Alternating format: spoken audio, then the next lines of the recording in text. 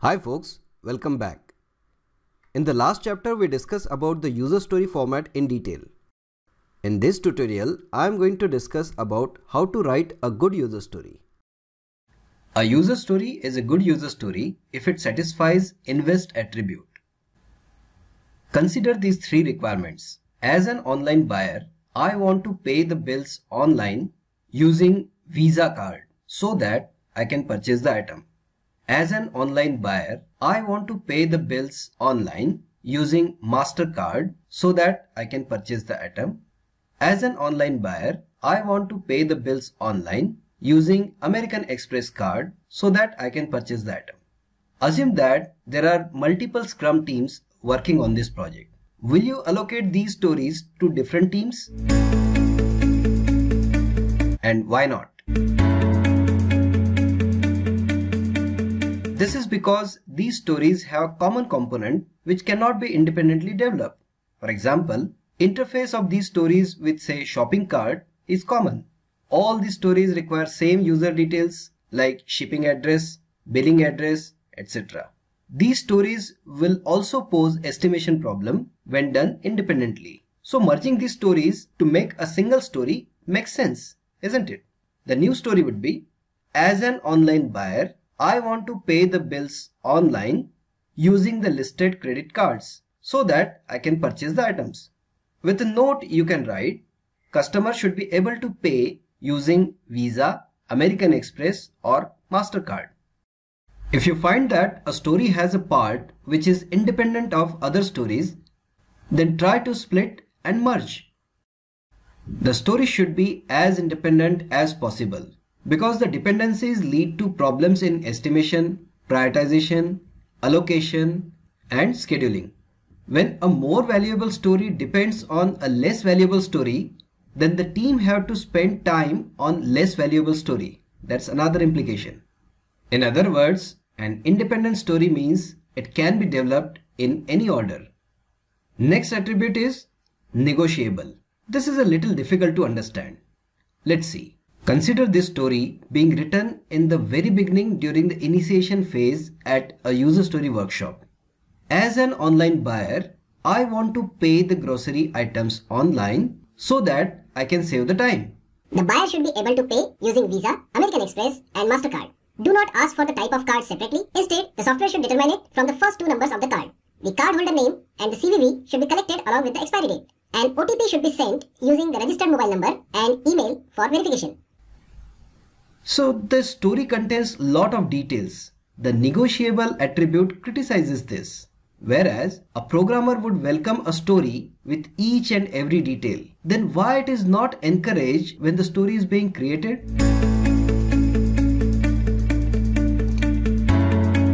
Okay, tell me, what is the difference between a need and a requirement? If I say, I want water, is it a need or a requirement?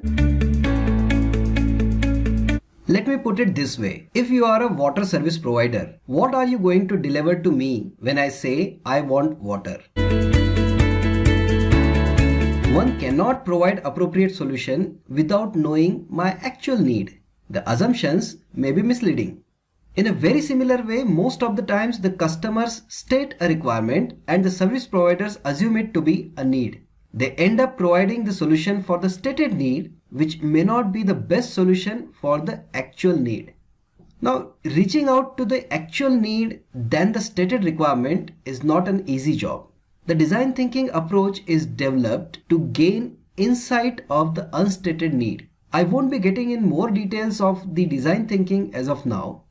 Henry Ford, the maker of the first commercial car, said, if I asked the people what they wanted, they would have said faster horses. The invention of car helped in providing the solution to the customer need much better than the stated requirement.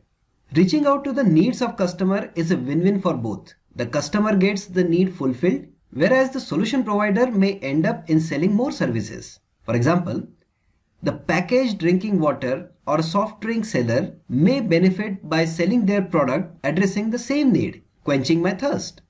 Steve Jobs says, by the time you build the requirement, customer will ask for something new. This happens when the requirements are not in line with the need. Brand building is another benefit. By fulfilling the needs, one becomes total solution provider than just a service provider. Think about it. Now coming back to the example, the customer is asking for payment by credit card options. It does not mention about mobile wallet payment. What if the mobile wallet payment is not mentioned by the customer because he is not aware that it is also possible in this context? Here the need is to save the time by paying online, right? Rest everything talks about how to implement. Hence, those are negotiable aspects.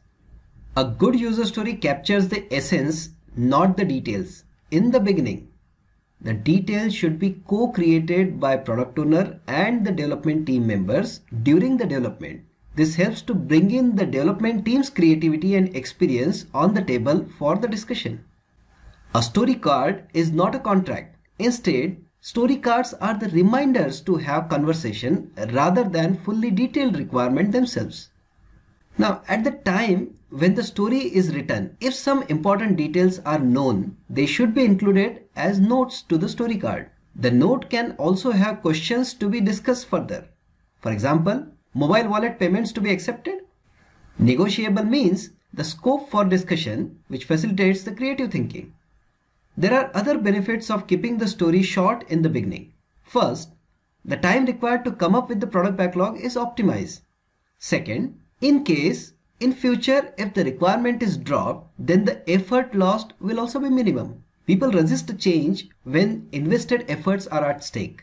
Keeping the story details to the minimum essential will thus help in accepting the change as well. So, when to discuss these details then? Note that the details are to be discussed 2 to 4 iterations before the actual development in a meeting called product backlog refinement or product backlog grooming. That's the right time, which is not too early and not too late.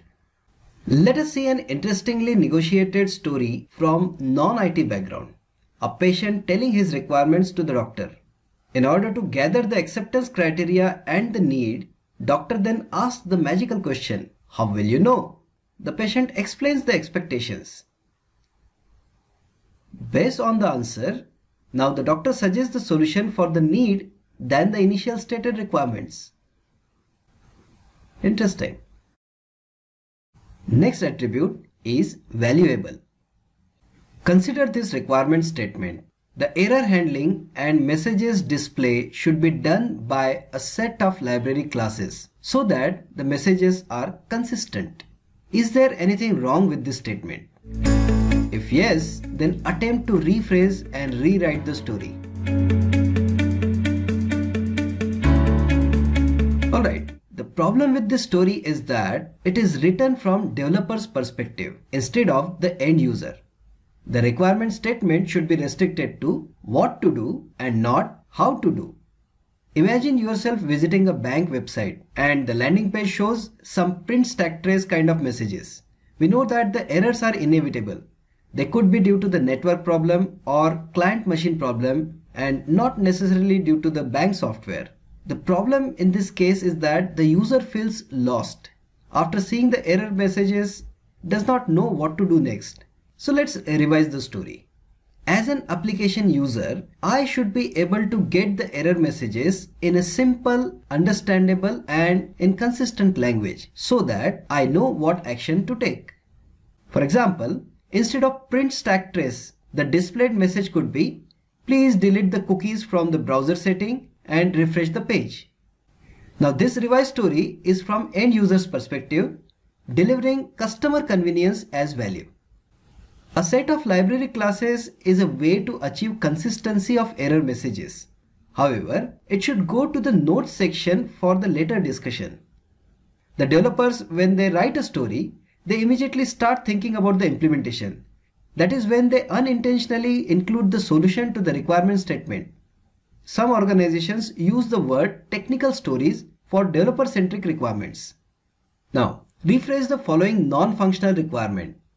The connection pooling should be used for all the connections to the database.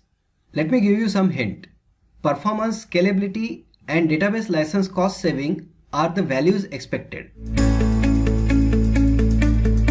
Again, the problem with the stated requirement is that it talks about how to do than what and why.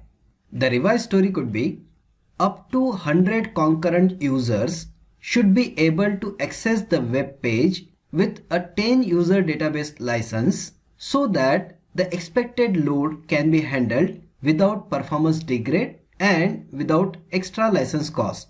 A note can be added here saying connection pooling may help.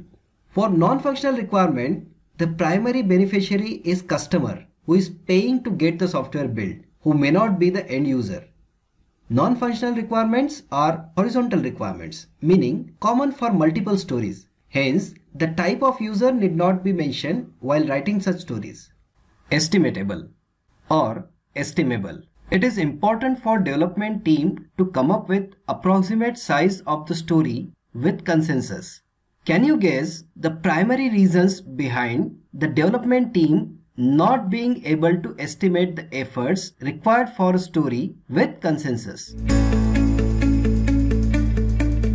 Following are the primary reasons. First, developers may lack the domain knowledge. Second, developers may lack the technical knowledge. Third, the story is too big and misses the required details.